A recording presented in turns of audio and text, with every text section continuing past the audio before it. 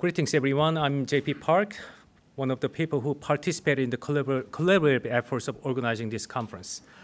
On behalf of all the colleagues who have worked for successful preparation and realization of this event, I'm pleased to welcome all of you to this momentous occasion to reflect upon and celebrate Professor Martin J. Powers' upcoming retirement from teaching and administrative service. So there will be a formal introduction of his scholarship and accomplishment in later part of this conference. Thus, I would not go into details of them today.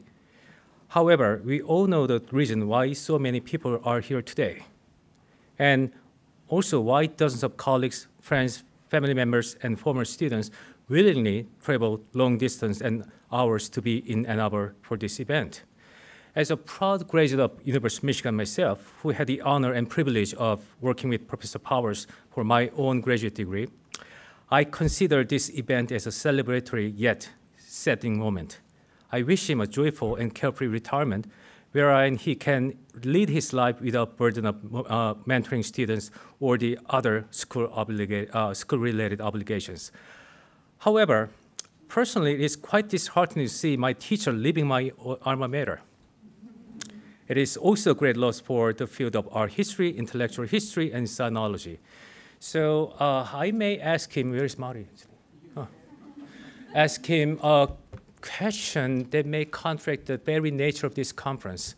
If you have ever actually second thought or doubt about your retirement, maybe you can tell me by the end of conference tomorrow. That means we can have another, and we will have another and real conference, really celebrating your retirement, say 2028 or 29.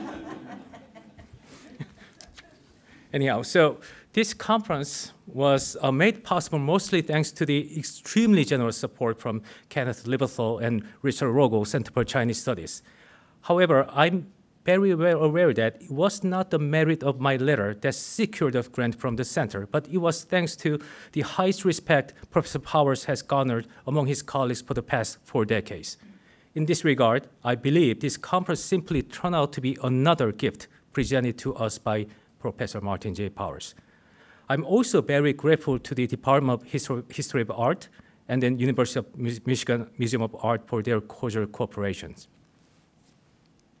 In addition, Carol Stepanchuk at the Center for Chinese Studies provided meticulous logistical and administrative preparation for this conference.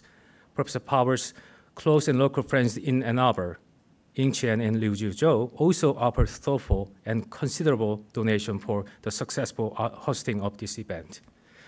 I'm confident that there will be a series of interesting presentations and intellectually stimulating discussions for the next couple of days.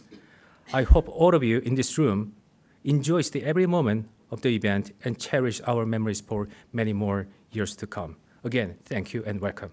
So now I will hand over the podium to Professor Mary Gallagher, the Director of Center for Chinese Studies. Thank you.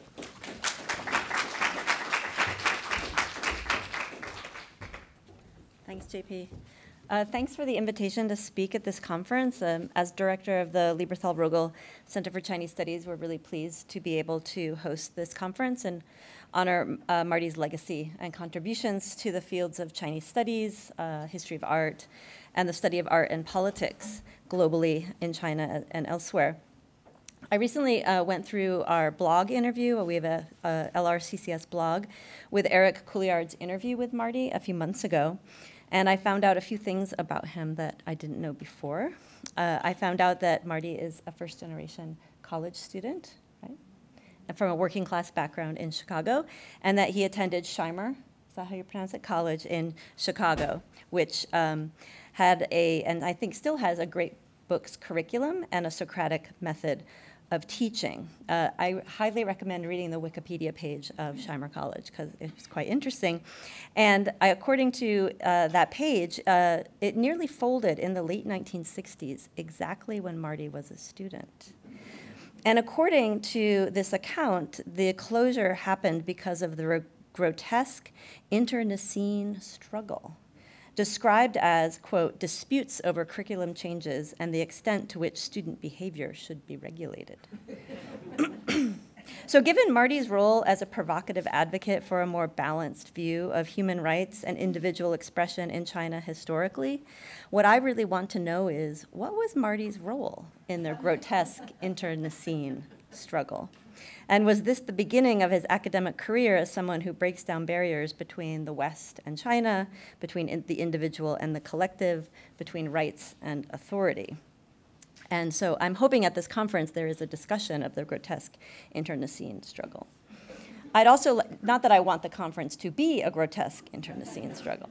I'd also like to thank JP for his heroic efforts in organizing the conference from California, and also for Carol for doing all the work on campus to plan the event, particularly the dinners, and this is a little bit of an inside joke, which, by the way, have nothing to do with Marty's retirement, and everything to do with his long, distinguished career and his contributions to the University of Michigan, and especially the China Center. So thank you very much.